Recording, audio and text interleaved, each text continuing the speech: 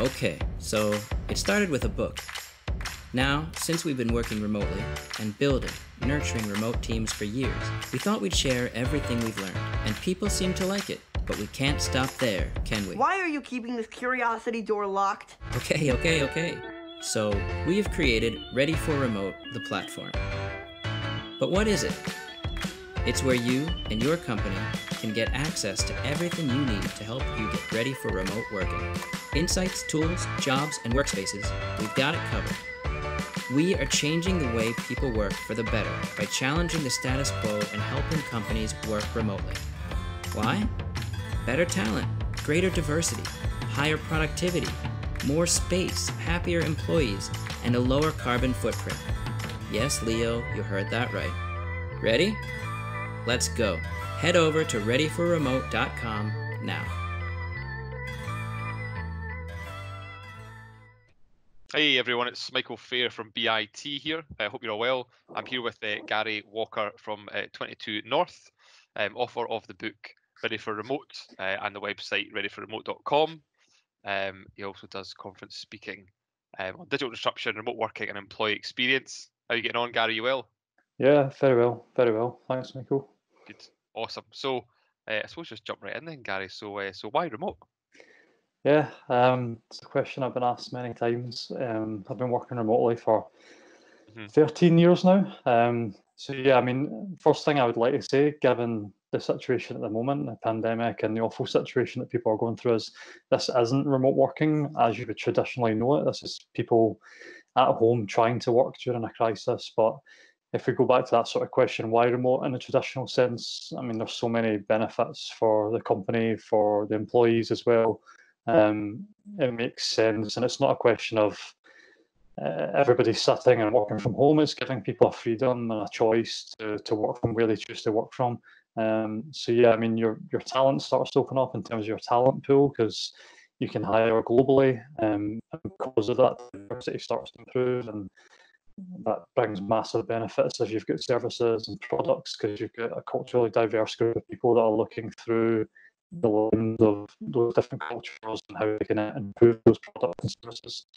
Productivity, I mean, there's so many studies and research and reports showing the productivity gains from people going remote.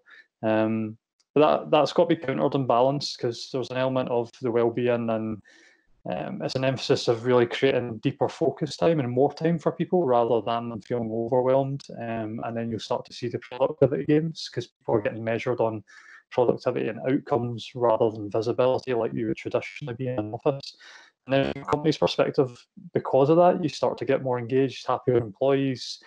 But the biggest benefit from a company's perspective is the carbon footprint. I mean, the impact on climate, the less travel, and then you look at the massive cost savings, operational cost savings of commercial real estate and the ability to renegotiate those leases as well. So yeah, a fairly lengthy list there. No, it's awesome. I mean, I think landlords, are not for some. I mean, some people looking at like doubling their office size because they're trying to get them back in. Whereas they just be thinking like, do the remote and you'll save all that money. Well, that's the thing. I've got nothing against landlords or anything. I think commercial real estate's in a difficult situation, like a lot of businesses at the moment. And I think if people sign leases, then they should really be committed to, I mean, seeing through those leases or even renegotiating those leases. But I think it's giving companies the ability to rethink what those office spaces is, the size and the space that they need, and also what that space looks like. And most progressive organisations in the world either they don't have offices or they have satellite offices where people can get together, and it gives people the freedom of, hey, I actually want that. Maybe I want a bit of interaction, or I want to go in an office today. So I can see that sort of shifting. So yeah. Yeah, totally. And obviously, we kind of came about our engagement, Gary, through one of our clients looking for support. And I mentioned this because of the thing of kind of like better talent. So if this wasn't happening and they wanted someone in Glasgow, we may not be chatting, because you're not in Glasgow. So it's a really good example of what's happened at the moment, I suppose, that there's the remote talent across the UK. You're not kind of defined to a location. Well, that's and even more broadly in the UK, it's quite an exciting time. Like as difficult as it is right now in the recruitment business, I think it's an exciting time for people to rethink. So I mean, the great advantage of talent is just what you touched upon there. It's not localized talent. You've literally unlimited talent pool.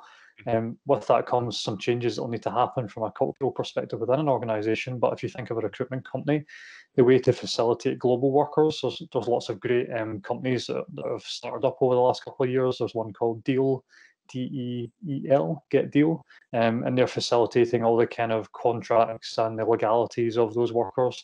But it's opening up that pool of for the recruitment guys that they can really start to expand their scope and their reach. So yeah, it's an exciting time beyond obviously the pandemic. So I'll keep on probably caveating that in terms of obviously the terrible situation that's going on at the moment. So.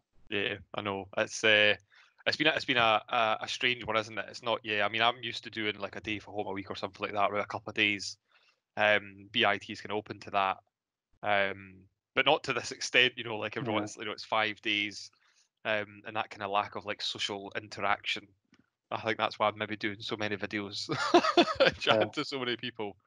But obviously, it seems that many employers, and even employees as well, have kind of had their minds changed a lot. I mean, there was companies I know that were just like, no remote working, we don't do it, and they've had to completely switch. They had no choice. They've been pushed. We have to go remote.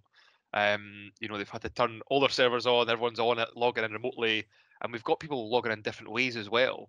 We've still got companies where you're logging into like Citrix, you've got a remote desktop, but there's still companies just now where they've got their PC turned on in the office and they're actually remote controlling them. So there's all these different ways they're doing it, which is mental. But obviously, there is change there, in a sense how people are kind of feeling about it. How are you kind of seeing it with the clients that you work with?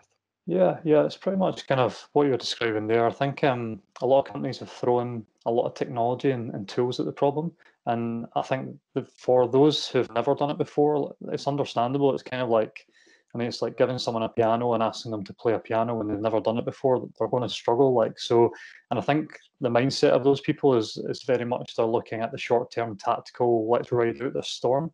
I think where organisations are maybe coping a little bit better, the ones that have started to rethink and their ways of working, their culture, what does this look like as a longer term strategy? And that's going to be really interesting because I think what's going to happen is as this lockdown continues, and let's be honest, I don't think people returning to the office is on the immediate horizon. I think the weaknesses of the survival plans will start to really come to the surface, and that's natural because everyone's kind of energized at the start and they're like, right, okay, we're geared towards this, we've got new tools, let's do it. Yeah. But what you're also seeing is a lot of organizations, because they've not done it before and because they don't have the right guidance, a lot of them are replicating the office virtually. And the power of remote working is more time, it's more freedom, it's having the ability to do deeper focused work. But what I'm seeing across a lot of organizations is the replication of, okay, we had 10 meetings a day in the office, let's have 10 meetings a day virtually. You don't need to do that when you're working remotely. So actually that's where the rethinking and the enlightened leaders come in. And that's really powerful because if you can start to rethink about, okay, actually we don't need to have a meeting all the time, because let's be honest, meetings are usually called for status updates or like people to give you some information. That's not what a meeting should be for. And if you get 10 people in an hour-long meeting, it's a 10-hour meeting. It's not a 1-hour meeting. So people need to step back and rethink that. And what remote does is it facilitates through the tools the ability to maybe create checkout channels, start to write up some stuff. And what that also gives you is the freedom as an employee to say, you know what, I don't need to make a decision on that right now. Because if you're in an office and you're all sat around the table, not many people say, let me think about that and I'll come back to you, because there's a kind of pressure in the room to resolve something. Whereas when you're doing it asynchronously and remotely, then you've got that ability to say, you know what, guys, let's write this up. And meetings then start to become something like this, where it's maybe purposeful interviews or broader conversations when you're trying to overcome a barrier or challenge. So yeah, not completely. It's also interesting as well. People are kind of tied to their emails, handcuffed to their emails as well. They'll kind of like see an email come in and they're like, I need to, it's the instant reply. I see Microsoft release something, and it kind of popped up like a month ago and said, Michael, like you need more focus time. You're on your emails too, and this is the computer told me this, and I'm like, yeah, enable focus, and it's just like blocks out all these times in my diary. Yeah. Where you're to get on, because obviously it takes you time once you're doing something, and if you go to an email and you come back to it, you've kind of come out of that focus, of like the work you were doing. Absolutely, absolutely. And like interruptions and remote working is where, and this is where you need the right cultural setup in the organization. So it's more about the mindset, the ways of working, and the behaviors within the organization. So, but you're absolutely right. Like most of the studies, I mean, it kind of averages between 19 and 21 minutes to refocus on a piece of work after an interruption. Yeah. That's a lot of lost time. And I've seen my analytics, which is part of Microsoft 365, and it's great to give people that kind of snapshot of, okay, you've been in 60% of meetings this week. And even Microsoft's last massive enterprise research showed that 20% of people's day is literally just finding the information they need. 28% is actually on email. So yeah, and then we've got 59% of people are saying that actually they're missing out on vital information because there's too much information being shared within an organization. Yeah. So I think there's like that pressure at the moment, and whether it's email or whether it's Microsoft Teams or Slack, if companies don't have the right behaviors and principles behind it, then there's this anxiety, there's this pressure of how do I keep up on this information. So whether it's email, which is always quite enclosed, it's private, it's not transparent emails. If it's in Teams or Slack, some people are using it like this. If you're not part of this conversation, you're going to miss out. That's readily available, and that puts a pressure to keep up with the conveyor belt of information. And that's not what the tools are there to sort of support. And that's why the culture is really important. So if you can start to coach your company and your organization to start to think about, right, how do we manage notifications better so that people don't have these constant interruptions, that's always a great starting point. So just coaching people of when to at someone, when not to at someone, also moving away from, especially just now, like people aren't readily available. A lot of people are homeschooling, a lot of people have got like pets, they've got a lot of worries, financial worries. So moving away from that green dot type, sort of always available, always on, because what you're seeing just now is, I don't know if you're the same, but a lot of people I'm talking to are exhausted by the end of the day. And when I ask them, what have you kind of achieved? Like these are just friends and families. A lot of them are like, oh, I'm so busy today, but they can't really tell you what they've done because they've been like lots of meetings, lots of interruptions, lots of emails. So by changing the culture and the dynamic and reducing the interruptions, you actually start to become more productive rather than busy. So yeah, busyness is one of these terrible things, and especially in office organizations where it's kind of worn as a badge of honor. So remote working really moves you towards that productivity over visibility. But you need your culture to sit behind that and really drive that, and that needs to come from the top as well. So yeah. Yeah, I love that idea. I think it's totally true. I mean, people always say to me that I could sit in an empty room and then be busy. Yeah. You know what I mean? There's nothing there. I'd always find myself just that constant, like, it's okay. And I really do feel that now I've got maybe that time to kind of like sit back and be like, right, what am I doing today? I actually said to my missus yesterday, I was really busy yesterday, but if someone asked me what I did, I'd be like, what did I actually get? What was the achievements? For anyone, I got those done. It was great. And that's a good thing, like, but the great thing is you're doing something that we always sort of recommend to people is you need to have that self-discipline, and yes, there's guidance that an organization can give you and there's support, but you need to be self-disciplined in terms of making sure you are blocking out time. And that may be something you have to like deliberately do at first, like blocking out time in your diary. Like I remember 10 years ago, I would block out time in my diary to take breaks and take lunch, and until it became a behavior where I wasn't thinking about it anymore. And that's really important. And it's difficult because in certain organizations, there's a pressure of, okay, they've like, people can see each other's calendars sometimes, and it might be a question of, oh, that's nice for them. They're blocking out lunch for themselves. But really step back and think about it. Like, that's so important because you're just going to burn out otherwise. And I think if you get to a position where you're very focused on these are the outcomes we're trying to achieve, let's try and focus on those to achieve those outcomes and try and reduce that noise that comes with it. But it's progressive. It's something that happens over time, and it's constantly evolving as well. So, but it's good that you've started. Oh no, totally. I know. Yeah, it was really good to see it in there. And it's just like it's now focus time. I'm like, okay.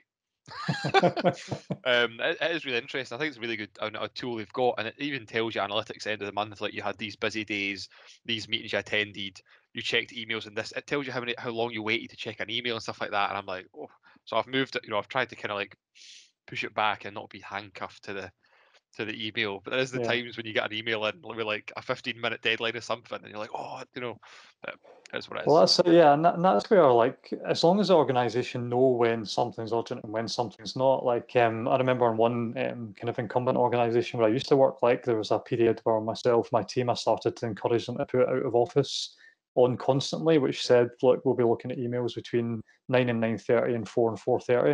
If anything's really urgent, give us a call. And Oh, at really? first it was kind of frowned upon, as in, well, who do they think they are? Like, when you start to talk through but that's a cultural thing. When you start to talk through the rationale, actually people start to see the value. And it was funny because you started to see other people replicating that, because you shouldn't really. I mean, that's the difficult thing, having email open constantly. If you just hear the ping, or if you've not managed your notifications, I mean, it's super easy, because you're like, oh, I should really check that, because that's just human nature, isn't it? So yeah, it's a total good thing, I think, having set times that you're checking your emails, so you do get kind of locked into them. And obviously, when BIT kind of went into remote working, like many companies did, we've had MS Teams for a while, obviously, to kind of replace, Skype for Business. We'd used it before a little bit, but not really adopted it massively. So it was kind of turned on. I went through and created all the kind of sub teams and stuff in BIT, created all the channels and things like that. And I mean, I love it. It looks so organized. But there's so much going on. So we've got all different areas, and you just got a wee ding, ding, ding, ding, ding, ding, ding, ding, ding. All these things going off. So it's. And that's the thing, like, the technology, sorry to jump in, the technology is great because it enables you, but one of the things I always say is the tool is not the goal. So these tools really enable you, but you need the culture and the mindset to sit above that. So, I mean, like, I've spoke to people in the past, and I was at Slack Frontiers conference a couple of years ago, and they were using Monzo, the fintech bank, as an example, and they had like 800 channels. And when I spoke to Monzo's community afterwards about the managing of that, and they were very evolved and very progressive in terms of they had the right naming conventions. People only asked people when it was related to them. So actually, although you've got 800 channels, you're not really overwhelmed, and you don't feel a pressure to go in, and you can use the My Activity or My Feed. So you can just go in and see what's relevant to you. And that's really important, because I mean, you'll know yourself, larger organizations are going to have multiple teams and multiple channels. So having those naming conventions and managed notifications, all that stuff's super important. Otherwise, people are just they're going to see it as an additional thing to email that they need to manage and work through, when actually it should be complementary and it should support them being more productive. So yeah. Oh, totally. And you can go and like bespoke, like manage the notifications. You don't have to have everything's turned on to, straight off the bat kind of thing. You can go and that one's important. I can just check that one now and again kind of thing. So exactly, yeah. I mean, it gives you the control and what works for you, and that comes back to that self-discipline. Some people might be comfortable with the notifications coming through because they can focus on their work. I'm the type of person that I only have notifications set up for one or two things, and I use Do Not Disturb quite often as a status, because I want to just go into something and really make sure that I'm being productive and getting something done. So yeah. No, totally. And what about then looking at kind of like work-life balance, and obviously how important that is? And that's been, the lines can be easily blurred, because we're walking into another room in our own house. What's your advice on kind of like, maintaining that remotely? Yeah, so I think if we focus, obviously right now, let's put that aside, because right now is, like I said before, it's about being at home trying to work. So I think what you're seeing at the moment is a lot of people who are being perceived as remote working at the moment aren't really remote working, because they've got all these additional pressures, anxieties. And what that might actually do is, and I sort of wrote a piece on this a couple of months ago around this won't be remote work's silver bullet. It may accelerate the ways of working, and that's because of that. A lot of people who have maybe never worked remotely before must be thinking right now, "Oh my God, is this remote work? I can't wait to get back in the office." Like, a lot of people will be thinking that, but I think for those people, my message would be, this isn't remote work, and actually give yourself the opportunity, once things start to normalize and kids go back to school and things start to get a little bit more back to usual, then maybe start to experiment with remote working, because from a mindfulness, from a well-being perspective, all these different aspects, it can be really, really great. It can be super beneficial for your life. Like, you're starting, what remote work really does is you start to shape your work around your life rather than the other way about, if that makes sense. So gone are the days of work dictates when you go to appointments or when you do different things. Actually, you can start to shape your work around your life. So self-discipline's important. But yeah, I think from a mindfulness perspective, there's a lot of things that you should do when you're working. So the social aspect is one that a lot of people say. They're like, oh, I love being in an office because you can chat with people and go out to the pub and stuff like that. So when you're working remotely, like the thing is, if there's going to be these satellite offices, there'll still be those opportunities to have those catch-ups and meetups. And with remote teams that I've had before, I would always get us together every kind of month or quarter, all together as a team. We wouldn't do anything related to work. We'd just catch up, get together, grab a bite to eat, do some activities, like grab a drink or what have you. But when you're working remotely, it's just more deliberate, the social aspect. It's not diminished by any means. So you're seeing a re-energization of, I don't even know if that's a word, but we'll go with it.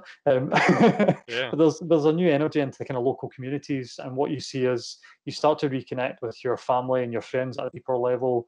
You start to connect more with local communities. So things like myself, I'll maybe work from, and I'm very fortunate because I've got a room in the house, which is my home office. And that's something I learned very early, just from some of the stuff I've read up in psychology. And actually, if you don't have that boundary between, say, a living room or a dining room in your workplace, it can then start to be quite impactful in terms of your mindset and your well-being.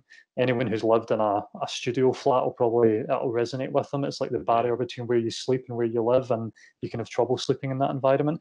But when you're doing the more deliberate side of the social element, is, you know what, I might go down to my local cafe just now and work from there for an hour or two, start to chat and meet people there. You have the ability, because you're not doing commutes for 2 hours a day or 3 hours a day, or if you're in London, even more, where, you know what, I can start to do some new hobbies, new activities, meet some new people. Because I think this concept of, I miss all my mates in the office, but you need to remember that those mates were chosen by your bosses who hired them. Therefore, who's to say you wouldn't have created really good relationships and connections, even if you hadn't had an office, by having more hobbies, more activities, more impact in your local community? There's also other things that you need to look at from a company's perspective. I mean, definitely supporting people, giving people guidance. There's lots of virtual apps and things that progressive companies do. So whether that's gym memberships, co-working space memberships, which I do think will diminish because of everything that's happening at the moment, but also mindfulness, meditation, giving people the guidance to maybe start to learn that new skill. And there's some great apps out there like Headspace and Calm, and I'd really advocate that because it's really powerful. I've been kind of meditating for about 6 years now, and it's been a life changer in terms of just slowing the pace down, being a lot more present when that comes to meetings and your work and your family life. And also you're seeing, like, I don't know if you've seen Chris Hemsworth's Center app, which is awesome because he's combining the meditation, the diets, and all the digital workouts as well. And like, I've tried a few of them and they are hard. Like, he's size of that guy. Oh yeah, they're all There's some really, but they do a lot of kind of yoga and stretching and stuff, and that's stuff that you can do without equipment in your garden, in your house. So yeah, and like I say, when it's kind of back to normal a little bit, a lot of the progressive remote companies give people who are working remotely allowances for kind of the ergonomics, like chairs, like thinking about their workspace or desks.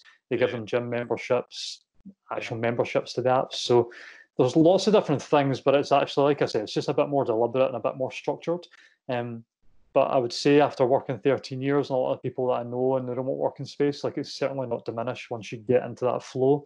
But it is something you need to learn because when we wrote Ready for Remote, the book, like, we got Stephen Gruber. So Stephen wrote one of the chapters, and it's a brilliant chapter because he talks about coming from that institutionalized office environment to remote, where so I was managing them, and it was very much like, this is the outcomes that we're working towards. I don't really care when you do it. I'm measuring you on the outcomes. Like, so I'll make sure you're highly aligned, but you've got the autonomy to go and figure that out as and when you need to. These are the times I kind of need you to be available if we need to have conversations. But he really struggled with that, like, initially, and I kind of call it the guilt curve, where if you've got the right people, you're not worried about whether they're working, you're worried about them overworking.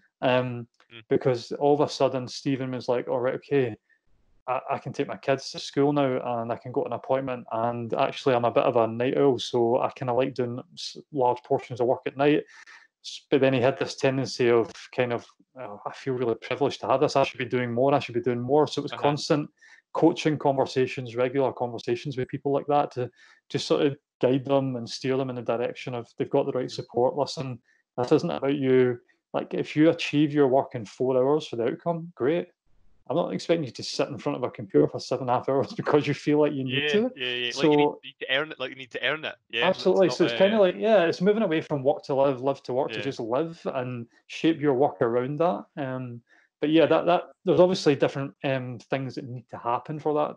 And we touched on it in the book and the checklist, like things like a large proportion of your work should be mediated through a screen or a device to enable you to work that way. Because let's be honest, not all jobs can be remote. I think 54% of UK jobs can't be remote. So this isn't about everybody going remote. But yeah, it's interesting, the dynamic and the well-being. But I definitely hear that a lot. Like, and it happens, like you've got a lot of extroverted personalities, introverted personalities. So it's just trying to make it work for what works for them. And a lot of those guys might prefer satellite offices or coffee shops, but they've got the freedom to do that. So yeah. Yeah, no, fantastic. I mean, I think I'm always kind of looking back at BIT and thinking about the organisation and thinking about, recruitment agencies have always had an office. They've had the floor, they've had, the recruiters working there. Let's creating that environment and things like that. And get the guys going, get them pumped and stuff like that. Because it's a very challenging, roller coaster like position to have. Yeah. I think it just creates. I'm a big advocate of working from home, having that flexibility. I think you definitely, if you create that environment where you can go for a run at lunch, people can go walks in the morning, they can go out with their partner at lunchtime.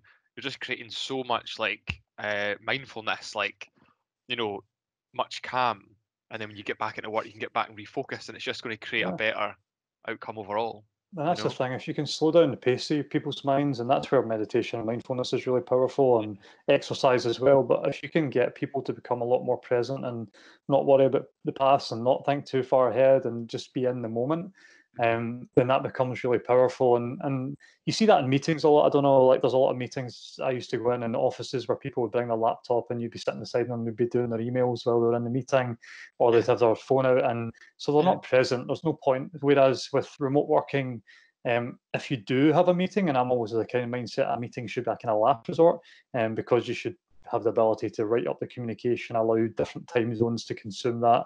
And you can also use video, and I do this quite a lot with show and tells of, so for instance, there was a deck that I did just a couple of days ago in the company that I'm working with at the moment, and normally they've kind of gone around and done this deck in front of 25, 30 people. So I was like, spun up a quick stream video, Microsoft Stream, or you can use things like Loom, recorded my screen. I was on the screen as well, annotated on it, showed what it was about. 4 minutes, there you go, consume it when you need, and then let's have a chat if we need to have a chat about it. So it's moving towards that so that people can be a bit more present in terms of what they're doing and deeper focus. So yeah, absolutely. That's a really good idea.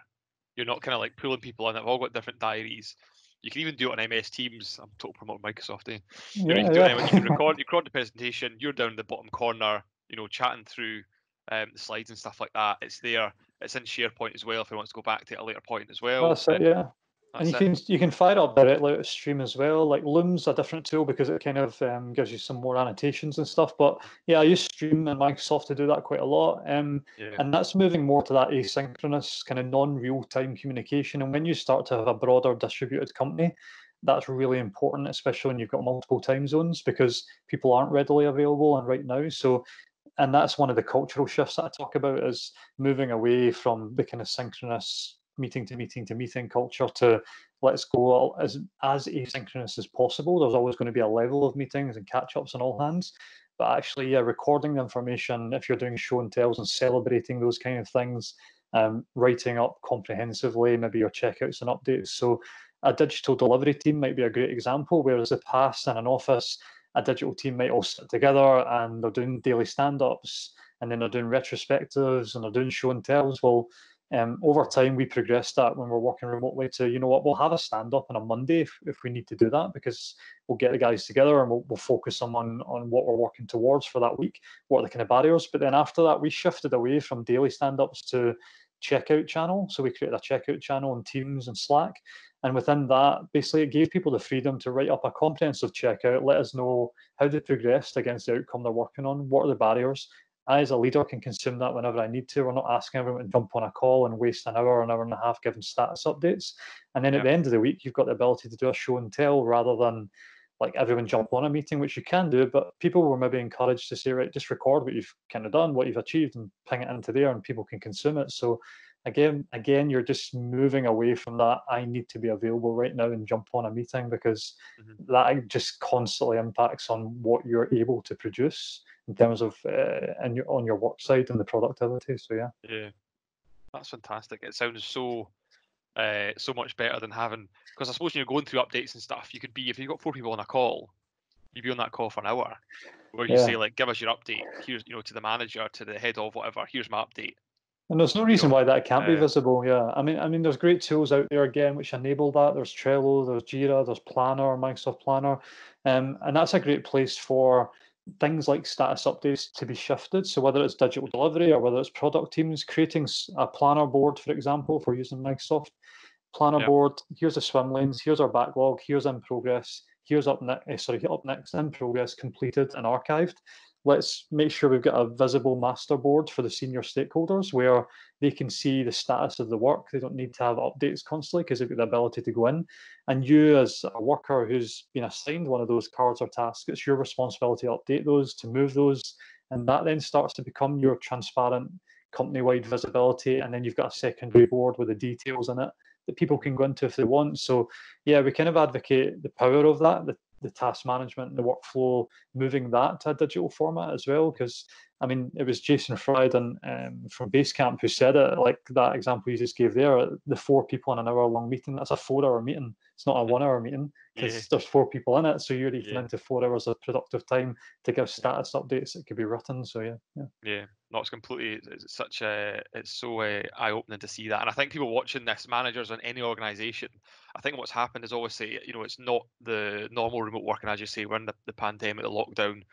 It's difficult to work in this kind of environment, but I think the changes that managers have just been kind of told, right, go remote work with your team. No one said, here's the ReadyForRemote book. No one said, here's training on it. No one said this is how we should be doing it. Some companies, I suppose, will try to be doing that at the moment.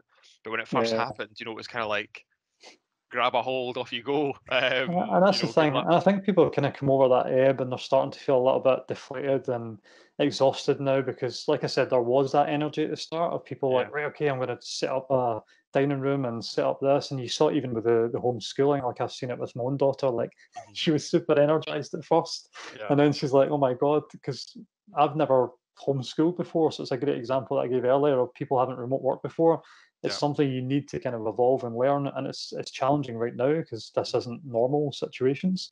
But yeah, it's just giving people the guidance and the little tips that they can start to evolve. Because at the moment, people have kind of been bundling their way through it. So some of the conversations I've had have been really great in terms of some organizations are already thinking about, right, okay, actually, yep, we have the ability to rethink our ways of working. We're starting to experiment with that, which is always a great way to start. And they're starting to look at what's our longer term strategy because yourself, there's so much tactical thinking. You really need to be able to sit back and say, right, okay, actually, we can become quite a progressive organization, more productive, happier employees if we start to rethink our ways of working. And the tools and technology that supports us. So, but it's great because it gives people a kind of flavor of how digital tools can support them and enable them. So, yeah. Oh, completely. What about then, Gary, predictions for the future? Yeah. So I always go back to, there was a guy who's my boss years ago. He used to always say you need to step back from running 10 years ahead. Because I used to always like talk about we can start to do these really smart progressive things, but it's just a step change. I think, like I mentioned it in a couple of the different sessions that I've done so far, this isn't really a silver bullet for remote work. I think it'll accelerate the change of new ways of working for those people that can rethink it. I think for me, it's kind of the folks that are looking at that longer term strategy. I think you're going to see a big impact on commercial real estate. I think there's no doubt about that. I think people are going to look at do we actually need the spaces? And you've heard a lot of incumbent organizations. Barclays, great example. Their CEO last month was saying, you know what, I'm starting to think it's maybe not a great idea to have 3,000 people sat in the same office in the same city. You're starting to see enlightened people sit back and start to question, you know what, is there a better way of doing this? And that's understandable just now, because before they were so in this is just the way we do it. So that's one of the positives that have come out of this. I think what you'll see is a kind of mix when we start to go back. I think you'll see some organizations that are desperate to get back in the office. And I think there's a lot of naysayers of remote work, and what they'll be looking at is they'll not be looking through the lens of what I've been saying, where this isn't remote work right now. They'll be thinking this is remote work and it's a disaster and I can't wait to get back to the office, rather than thinking, well, actually, let's consider we're in lockdown, so I can't do any social aspect. I'm trying to homeschool, or I've got all these different anxieties, I've got all these financial worries. So I think that'll give them the fuel to say, yeah, I told you so, let's get back in the office. But I do think you have a lot of employees who maybe have seen some of the benefits will start to question, why am I commuting 2 hours a day? And then multiplying that by 5, and then multiplying that by across a year, and then starting to look at, oh my God, right, I'm losing a month or 25 days a year just sitting in a car or sitting on a train and going to an office. And for what? So I think you'll get a lot of people maybe starting to question that where they can and pushing it back. But I definitely, what I'd like to see is some of those enlightened leaders starting to experiment with the new ways of working. And they can do that. They'll have the ability to do that. I think digital transformation's always been this big buzzword for the last 10 years. And I think the reality is, I think it's really difficult to transform your business digitally, especially when you're an incumbent. I think most successful companies in the world have created a sub-brand or a subsection which has started fresh with a really progressive technology infrastructure, new ways of working, culture, starting really lean, feeling the pinch of where they need to go. So what they start to do is grow that business. And then there's this tipping point of their existing business starts to decrease and the revenues of their new business start to grow. And then they can maybe migrate some of the people that they want to migrate across. So like GE Capital is a great example of that. They hold themselves up as a company who digitally transformed, but they didn't really. They just created a new digital business that sat outside their incumbent business, but they set it up in a new way with new ways of working and new technology, and that accounts for almost half their revenue already, and they're starting to grow that. So I think organizations that can maybe spin off, and some organizations have tried to do that, maybe unsuccessfully. So you've seen in the financial services, they've maybe spun up sub-brand products and created new teams and new ways of working. But that's the beauty of it as well. It's disposable where it doesn't impact your brand. So yeah, I think that will start to progress. I think you'll have more companies doing a lot more sub-brands, a lot more sub-organizations, if that makes sense, to try and experiment and look at that long-term strategy. So yeah, no, completely, really good ideas there. A lot to unpack as well. I mean, in terms of making it clear to people as well, because I always say that there is a difference. I mean, you go and look on Wikipedia and stuff, the difference between like remote working, working from home, and agile working. Do you want to give a kind of brief? Because people will just think you're working from home, but then there's obviously, it's not the 9 to 5 kind of thing for agile working and stuff. Yeah. So what you're saying just now, like, and I've kind of had a chuckle to myself over the last couple of months, because all of a sudden I've seen this rise of remote experts, and obviously a lot of opportunists, and I totally get that. Like, I understand that certain people are trying to drive new business and stuff, but I think what you'll see is when you listen to maybe remote experts or remote advocates, so those are the people that are trying to create this cult mass following. A lot of the stuff they talk about is the nomadism, the hey, let's go down to a beach and work. The reality of all the studies and all the information is that when people have the freedom to work from anywhere, 84% of the time they work from home. That was the last remote working study. So there's a reality there of people do choose to work from home when they've got the freedom. It just gives them more freedom to shape their lives. So actually, if you're younger, yeah, absolutely, go traveling. Like, you've got the freedom to do that and work from lots of exotic places. But for the vast majority of us who have commitments and financial commitments, you're going to be working from home. So I think the difference between temporary working from home days and remote working is really important. It's a great point, a great question, because working from home, and you touched upon it earlier, you maybe work from home 1 day a week or 1 day a fortnight. If you do that, then actually the the ability to miss out on important information is quite limited. You're not going to be that impacted because you're going to be back in the office the next day or a couple of days later.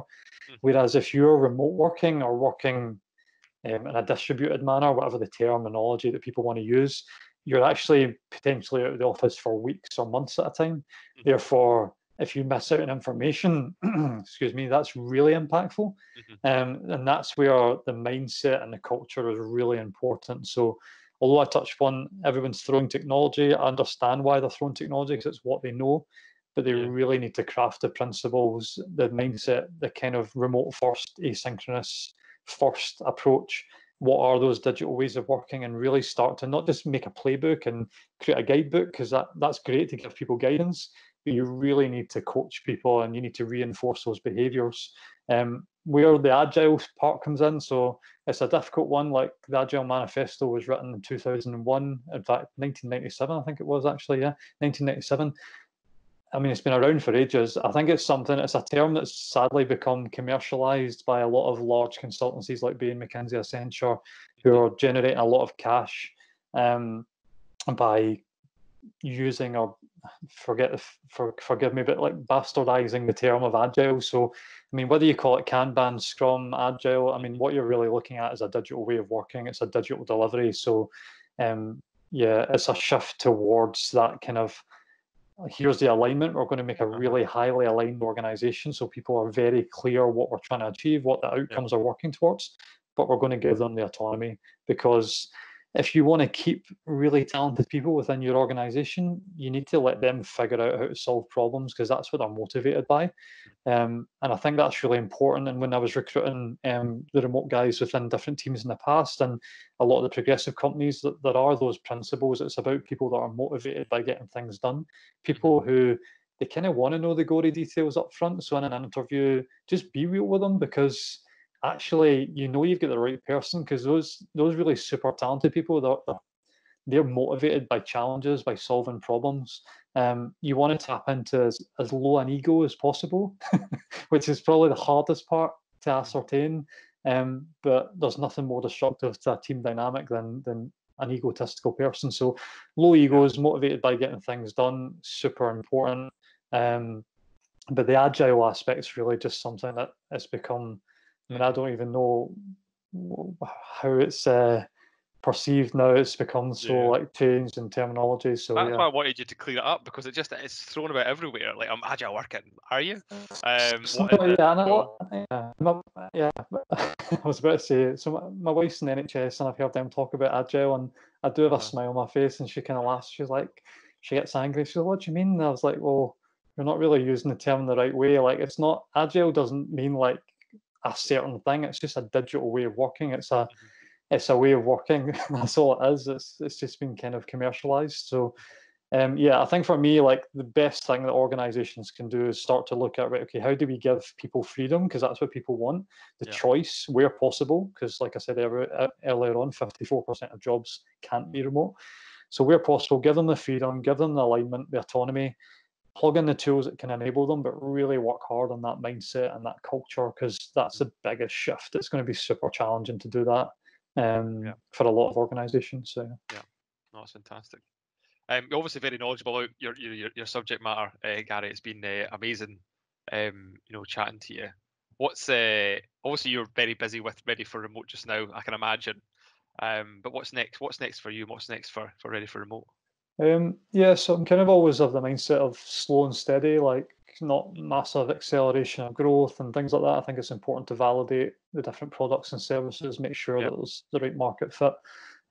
So like anybody else, creating a capital runway, so working with companies still in terms of contract work, etc. But from a Ready for Remote perspective, it's an exciting time. So obviously wrote the book about almost 2 years ago, so the vast majority of it's relevant. There's some newer tools probably out there now, but I've captured them on ReadyForRemote.com, and the evolution of ReadyForRemote.com is going to be interesting. So what I've done is some interesting partnerships. So around the toolkit that's part of ReadyForRemote.com, where people can get an understanding of the tools categorized of how they can help them, whether it's mindfulness tools or workflow tools or recruitment tools in there.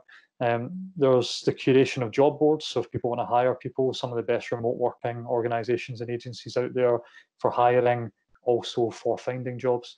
But what I've started to do is just adjust the services that we offer. So in the past, we've done, I wouldn't call them sprints, because again, sprints, another terminology like agile, that's been kind of bastardized. So yeah, I think the larger services we would normally do is very much going into an organization, understanding the digital maturity of the business.